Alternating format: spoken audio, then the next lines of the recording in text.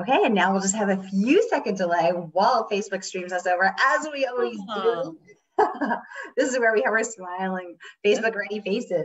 I'm ready. Yay! We're so excited to talk to everybody. I know, it's so fun. And we are live. Welcome, mighty mystery fans. I'm your on-air host, Sara DiVello, and I am thrilled to be here today with Vanessa Lillie, whose red-hot new book, For the Best, is out today. Vanessa, welcome. Tell us about your book. Thank you so much for having me. This is fantastic. So this is my second thriller.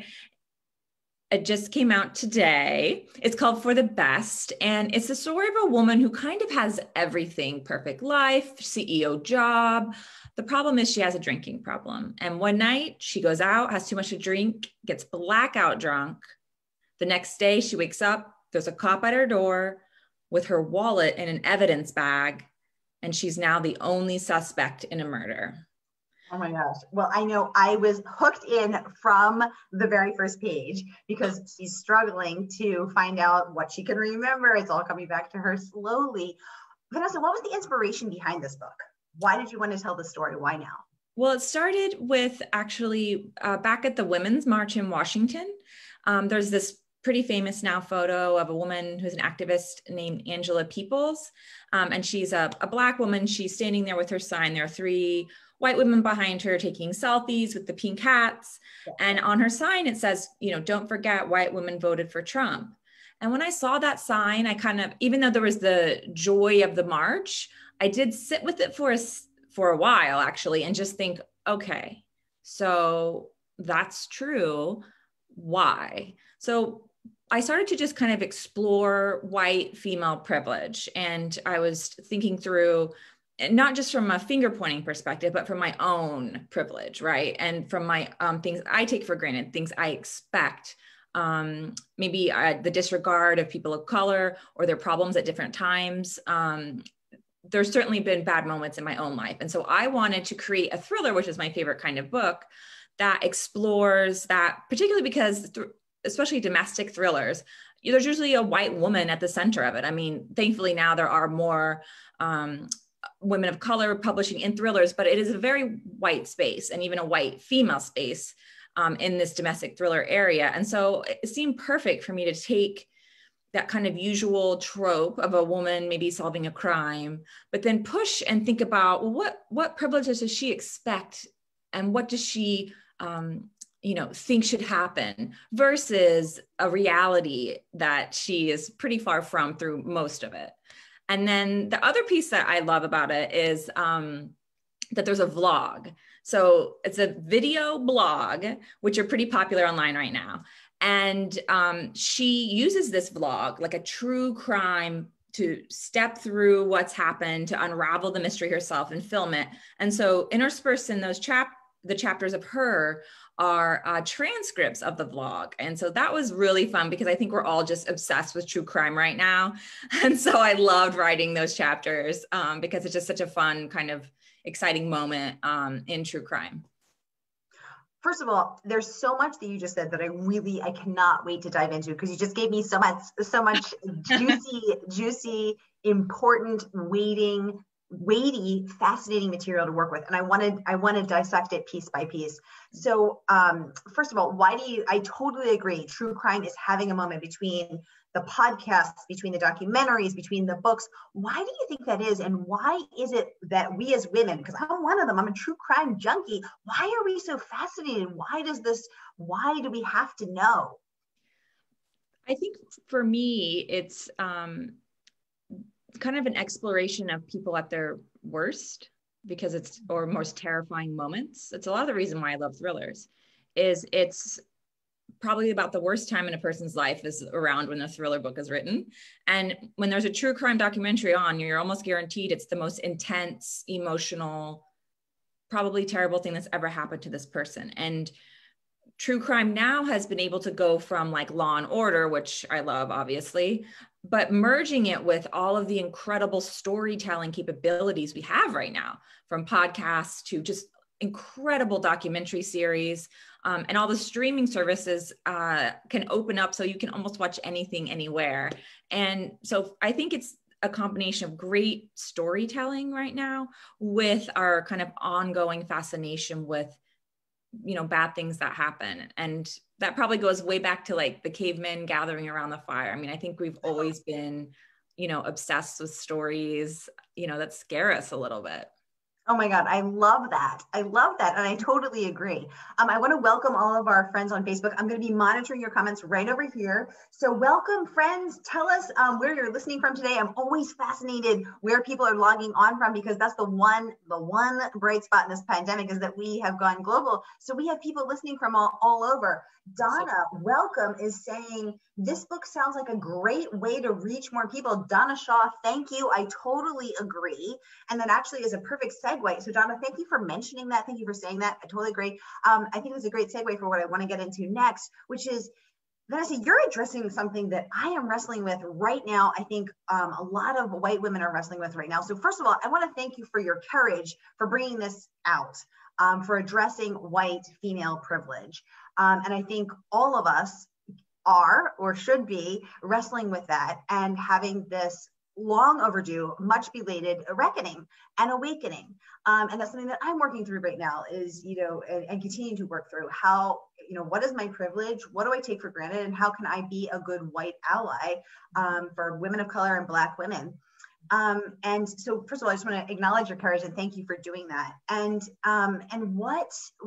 we're getting some hearts up from the audience. Thank you. So tell us about how you as a white woman dove into that here. So I think the first place I looked was a mirror. I really did not want to write this from a place of telling white women how to be, accusing white women. I really wanted to think about the own things in my life, the own mistakes I've made. And there have been plenty, and they're ongoing too. I think you're talking about being a white ally. I think one of the most important things about it is that it is a lifetime journey. It is never a destination. We will never get there. You just have to constantly be working at it. And so I often just thought about things I'd done, behaviors I had, ways I had perceived things.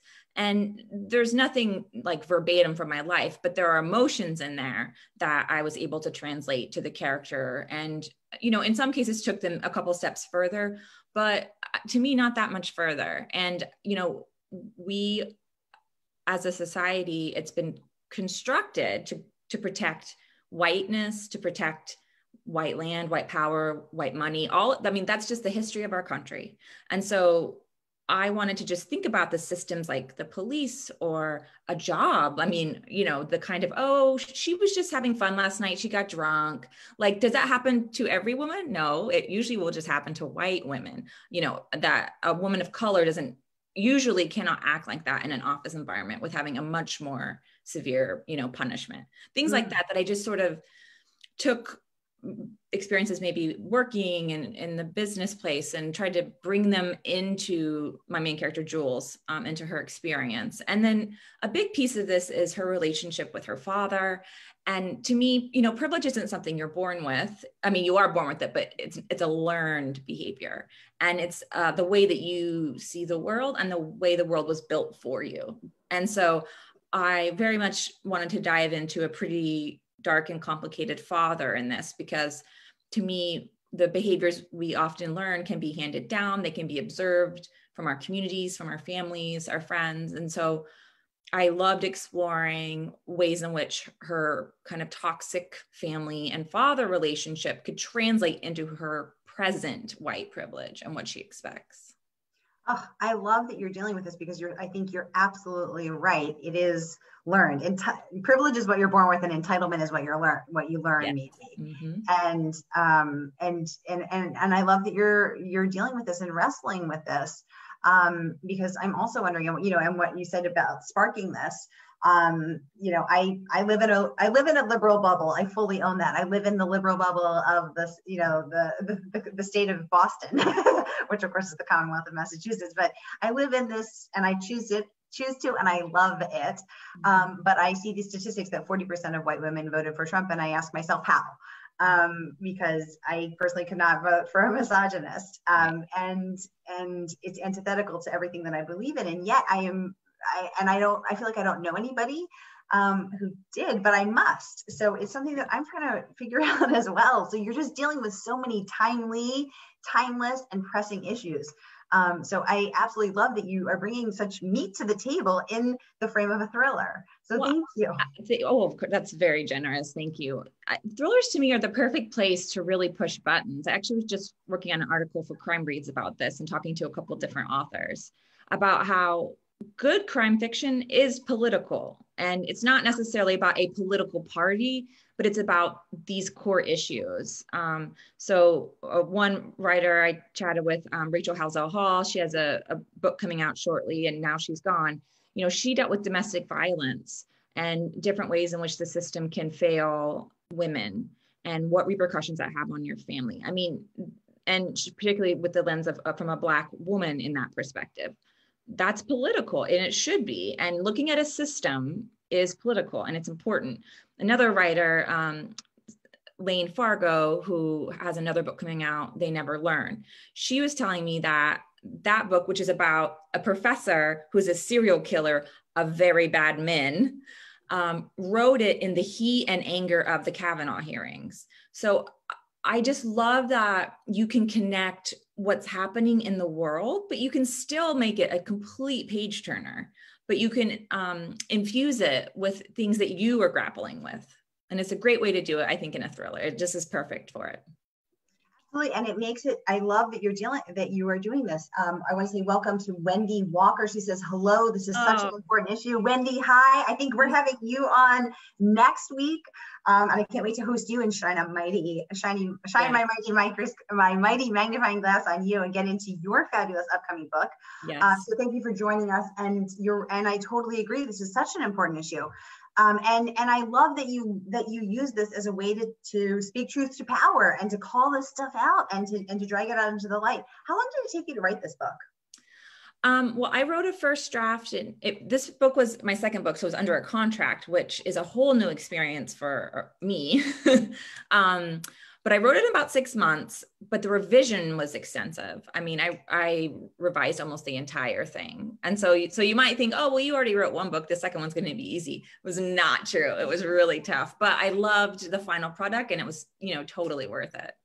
Yeah, exactly. I'm 6 years into book number 2 and still not done. So I hear you on book number 2, The Trials and Tribulations of Numero Dos. Yes. So wait, it took you 6 months to write it and revise it, or 6 months to write it and then you revised it? 6 months to write it. And then I actually only had 6 weeks to revise it. So I really didn't do laundry. We ate out every night. I was writing in the car, revising in the car. I mean, it was just nonstop. But sometimes when you have a really big challenge like that, it just focused me in such a way that it was scary if I stopped and thought about it. But if I just got in there and did the work, it came together. It's like Anne Lamott says, bird by bird, like little bit by little bit. And that's really how, wars are won, just little victories every day. So I cut 60,000 words. I had to delete a point of view. I had to add all of the video vlog chapters. Those were all during revision. So there was a ton of work to do, but it's worth it because you just want to tell the best story. And when you get great input, for me, I just go for it and almost always take all of it because, writing can be a collaboration and it's wonderful to have these smart people who know what they're doing kind of give you ideas. Exactly. Wendy's saying she loves this conversation. Wendy, thank you so much. I'm loving this conversation too. And you know what I think, and I just want to say we have so many dedicated writers and readers and aspiring authors here in the audience. So we love to delve into craft. So this 6-month writing, 6-week revision is our jam. We love these details. Tell us about the cover and the title. Let's start with the title. Did it come to you as a lightning bolt of brilliance? Was it number 101? How did that happen? It was probably, when I'm writing a book, I'll have 4 or 5 working titles just at the top, as I'm doing different places, I'm like, oh, that could be good. And then that For the Best to me just spoke to the theme of why do you expect something to work out for the best? It's because the system is rigged in your favor. So I just sort of felt like it, hit home that. And there's also something a little creepy about For the Best. To me, it's just a little insidious, just a little, there's something in it. So my editor actually loved it right away. So that was nice because Little Voices, my debut, I think that was like the 6th title. So we got all that out on the first one, but this one was easy. And the cover is interesting. So I love it. Thank you. Yeah, it's so good. I have the same designer for Little Voices, also did For the Best. And I sent her some ideas of book covers I liked, and she actually sent this back almost right away, this version. And I loved it so much, except for there was no pool in my book. So I'm like, I do not like to read a book and the cover not match. And it's not her fault. How would she know that? Right. But so I was like, I was in revisions, as I stated, there were a lot of revisions. So I was like, you know what? I'm going to add a pool. So I added a pool that ended up kind of being a metaphor for the family and them putting on these airs and pretensions within their neighborhood. And then I got to keep the cover that I love. Oh my gosh, I love this story. I'm kind of creepily peeking out, hello, behind it. But everything, I want everyone to just see how gorgeous it is, because you can really see, this figure of this woman, the wine glass, because an issue that you address is her chronic over drinking, her drinking issue. This big, beautiful, sort of infinity pool. So you're addressing issues of, of wealth and privilege. So I just absolutely love it. Tell us about some of the titles that ended up on the cutting room floor. You said this was one of 4 or 5. Were any that ended up on the cutting room floor that you still kind of, the one that got away, you miss it, you yearn for it? No, there wasn't. And because I think I kind of, I'll do sort of easy titles like, when she was away, or when she, just kind of softer, like it could kind of go with a lot of things. But this one to me was just very strong and it just stood out. Sometimes I think when I think about titles, if I get nervous about it, it's a good sign. It means there's something in it that's kind of intriguing. That's the same with plot points. When the twist at the end of both of these books, when I figured them out, I felt so uncomfortable and anxious. And for me, that's a sign that I'm like going in the right direction, because I'm kind of scared. Oh my gosh, you scare yourself. I love it. Carol Orange, welcome. She says, great cover. Carol, we totally agree. Thank you so much. And again, I just want to invite everyone watching. This is your time with Vanessa. So if you've got questions, just put them right in the chat, in the comments. I'll get them right over to her. This is your time. This is your access to her. You know how we do it here on Mighty Mysteries. It's all up for grabs. So feel free to ask anything you're wondering about craft, writing, this book, this process, anything at all. I'll get those questions right over to Vanessa. While you're thinking of them, I'll go ahead and keep plying her with my own. But please do. This is a conversation. That's what we love here. That we're a community. So I want to invite everyone to go ahead and do that. So Vanessa, I have to share some of your incredible words of praise that you have earned. Wendy Walker, who's joining us today, says, as a woman tries to clear her name of a murder charge using an investigative vlog, she unearths secrets that hit close to home. The resolution is emotionally complex and devoid of sneaky tricks and tropes. For the Best is intelligent and wholly original. It is a rare book that makes you race to the end, but then stop in your tracks and just say, whoa. Rave review from Wendy Walker here. Kimberly Bell raves, Lillie follows up her smashing debut with another winner, this time exploring just how far a person will go to keep old secrets buried. For the Best is dark and gritty, starring a host of damaged characters who blur the line between what's true and what's not. A slow burn, moody mystery that will keep you on your toes, from the amazing Kimberly Bell, who's also been on this show. I love her. She's so great. Love her. Oh, go ahead. Yeah. And the thing about, so like darker, gritty characters, I just, as a thriller reader, I love unpeeling the layers, like that. If anyone seems all good or all bad, it's just boring. I mean, and so I love to, almost pull between, you kind of like them, but you kind of don't, which I think you feel that with my main character. I mean, it's a hard line to walk, but I do think it's so interesting to kind of push a reader's buttons. Like, I like it when authors do that to me as a reader, for sure, to just kind of push some buttons and just kind of see what a reader thinks. Absolutely. Wendy wants to know, did you have to fight for the ending? Any dissenters on your team? Great question, Wendy. The ending is a little different than probably a lot of people were expecting. But my editor liked it. And I think I was also had the benefit of having so many extensive revisions to do that if like, they probably were just so glad that I got it done that I was going to be able to have my crazy ending. They're like, just give her what she wants. She did. That's right. If you can write it and get it in on time, you can have your crazy ending. But I was raised on Days of Our Lives. I mean, I love, like really, I mean, if you've sat through 300 pages, I'm going to do the best to like give you something shocking and a little over the top. I mean, I'd rather go big than go under, Exactly. Okay. So Vanessa lives by go big or go home. And when it comes to endings, we love that. And clearly it's working for you. Crime Reads calling it a must read for September. Pop Sugar, a must read for the summer. So clearly what you're doing is working. So for those of us in the audience who are all about that craft, what do you think the secret is to writing a book that keeps the pages flying, that keeps the reader up at night saying just one more chapter? For me, it was a really great understanding of structure. So my favorite craft book right now is Save the Cat Writes a Novel by Jessica Brody.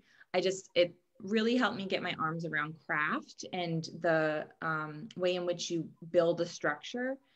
Because a lot of times when something feels slow, I think it's a result of just not having the beats and the turning points in all the right places.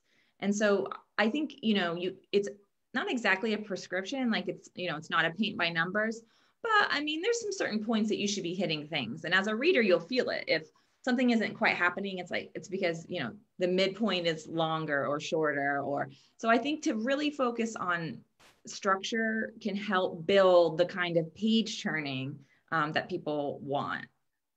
Ooh, interesting. So I always ask that question because we like to know the secrets here on the Mighty Mystery. And that's the first time I've heard the answer that structure is the secret to suspense, to keeping those pages flying. So thank you for that. Very interesting. Leah Kona was on. She also said she loved Save the Cat. I haven't read it, but now I think I might have to. But I love the answer of structure. Carol is saying I'm such a tease, or sorry, Donna is saying I'm such a tease for flashing the ending. Donna, you got to get this book. We have a special partnership with bookshop.org, which of course supports independent bookstores. Yes. And we are linking to that in the comments. Thank you. Wendy's saying she watched GH as well.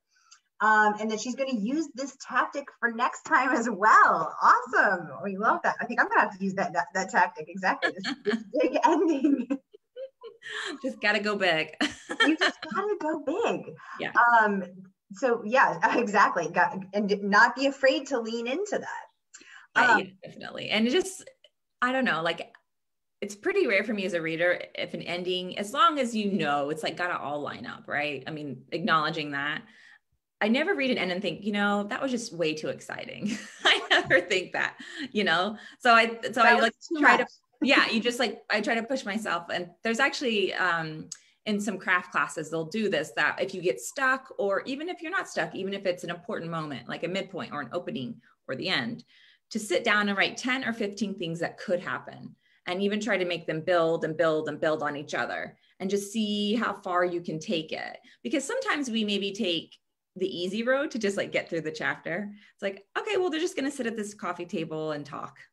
And then we'll be, you know what I mean? So you can challenge yourself and be like, okay, no, actually, what if someone's at the door? Actually, no, what if the person at the door has a gun?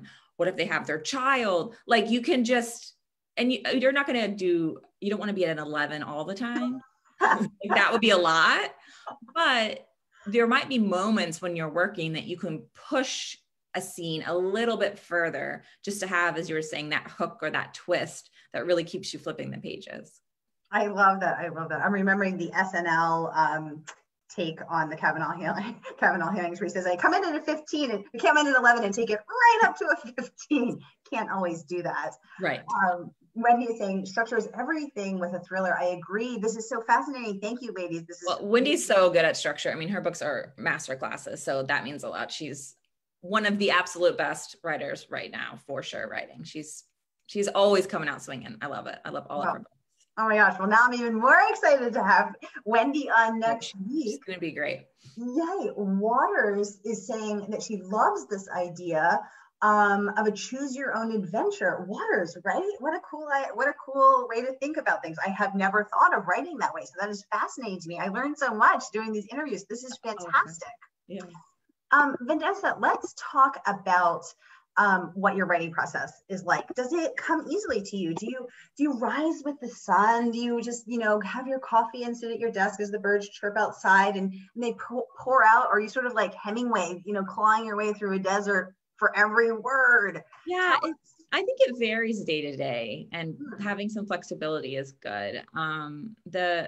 For me, my big lesson is, so by the time my debut Little Voices was published, I've been trying to be published for about 13 years. So it had been a journey. And within the about first 10 years, it was, I wrote 2 books over 5 years, which is, not a great ratio for like a thriller writer. Like you kind of need to be turning them out about every year and a half. So when I sat down for Little Voices, I said, all right, I'm going to actually enter National Novel Writing Month, which is coming up. Yeah. Which is a great opportunity. And I decided to just try the fast draft method, which is the opposite of what I have been doing. And I also outlined a lot more, and that really worked well for me. So that is my kind of newer process with Little Voices. I did the same thing. I wrote it during Nano. I mean, it was terrible, but then you revise maybe for another year. If you write the thing in 1 or 2 months, you've got plenty of time to revise. And then the same for the Best. I wrote it a little bit slower because I was also promoting my debut at the time. But by about 6 months, I'd written several drafts and then another 6 weeks. So for me, it is better to push myself to be a little faster. Because as I think Elizabeth Gilbert in Big Magic says, done is better than great. Yes, exactly. That's so important. And for our friends who are not familiar with NaNoWriMo, it is National Novel Writing Month. It's in November. And so everyone, if you've ever dreamed of writing a book, there's a ton of support on social media and Twitter, #NaNoWriMo. And you basically try to write the draft of a novel or the most of a novel in 30 days. And so you just have this incredible sense of support because there's so many people around the entire world who every day are trying to get those words down, trying to meet that word count. So check it out. They even have a website, nanowrimo.com. And again, it's National Novel Writing Month, and it's coming up in November. So for those of us who are not familiar with it, and who have dreamed of writing a book, this could be your chance.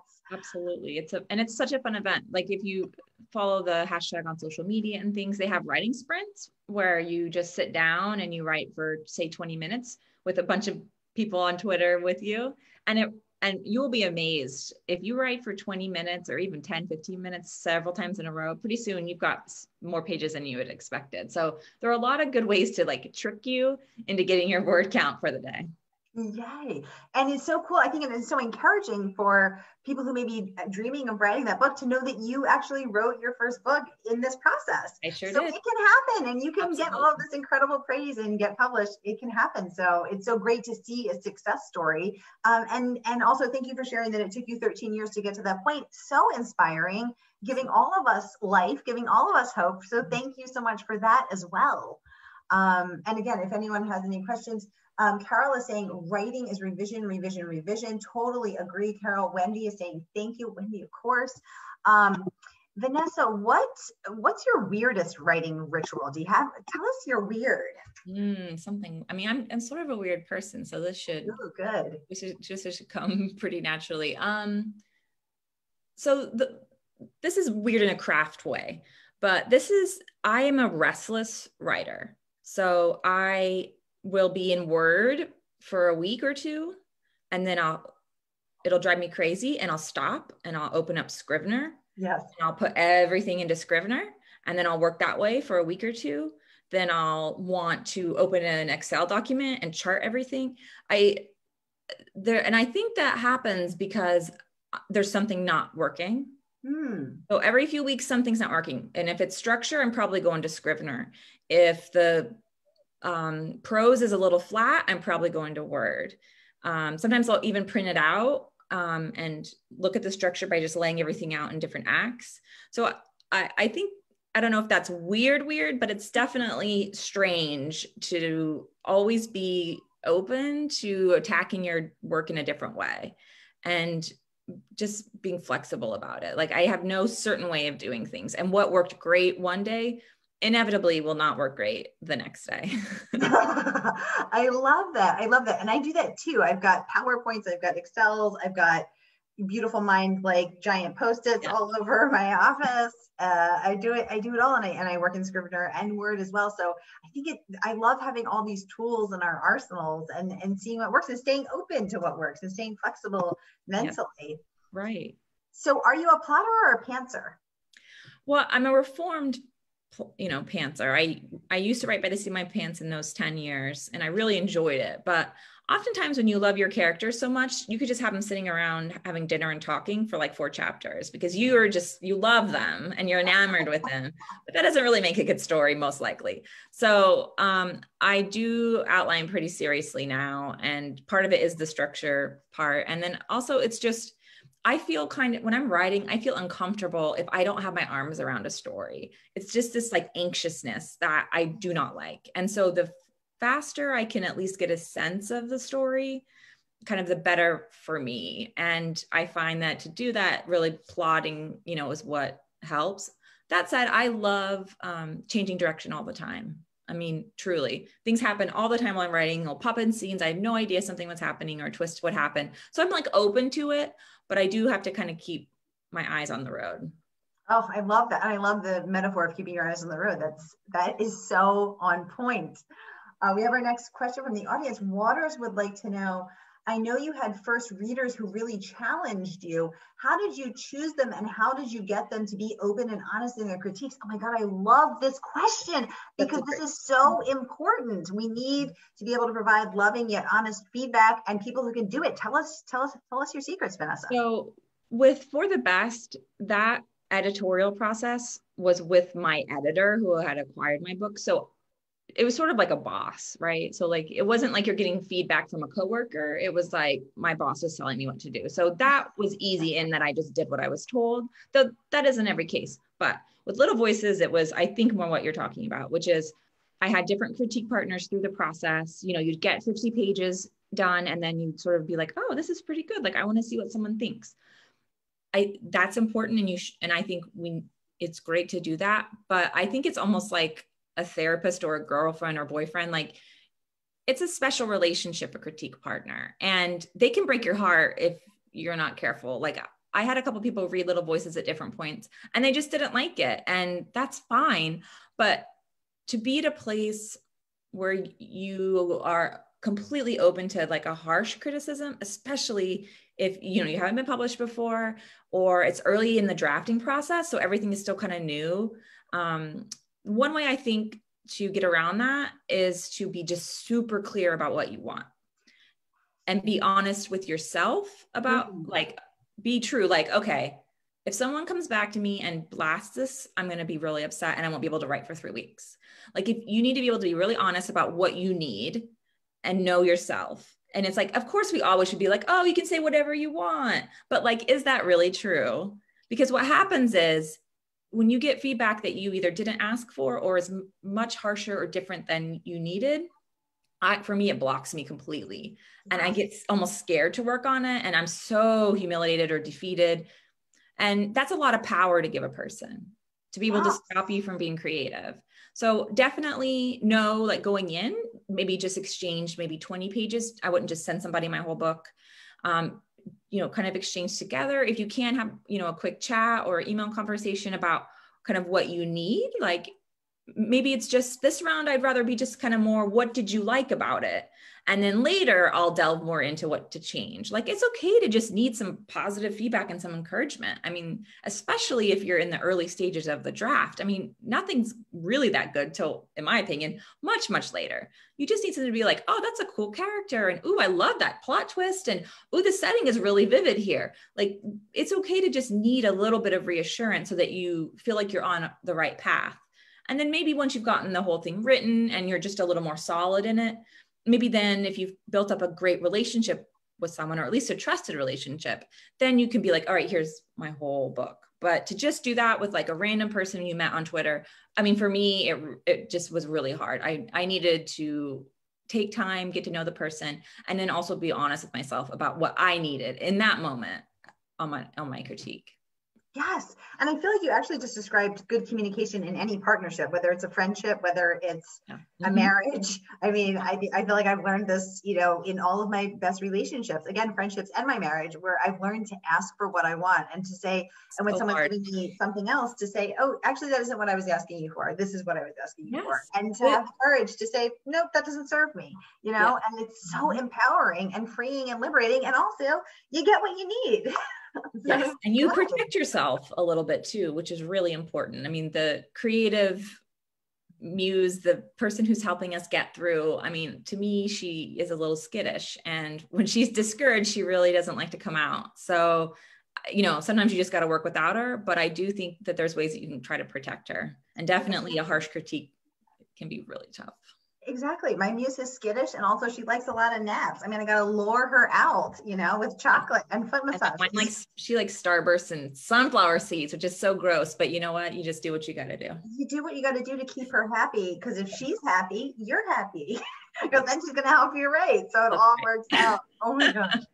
Vanessa Lillie is dropping pearls of wisdom for writing and life, relationships with muses, marriages, partners, critique partners. All this is so juicy and fantastic. I'm just absolutely loving this interview. I feel like we've been chatting for a second, but I see we're almost out of time. So it's time for us to enter the lightning round. Okay. Vanessa, are you ready? I am. Morning or afternoon writer? Morning. What are you currently reading? I'm about to start When No One Is Watching by Alyssa Cole. Excellent.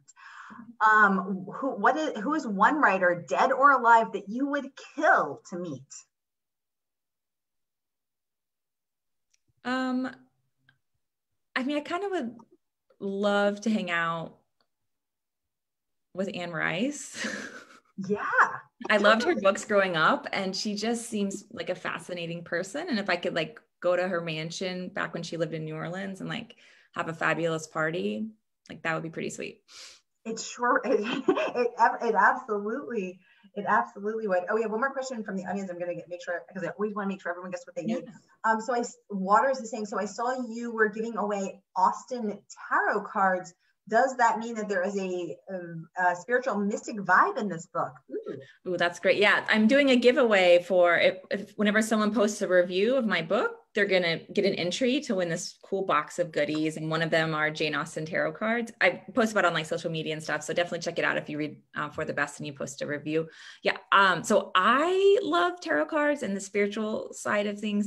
My main character's pretty literal in this one.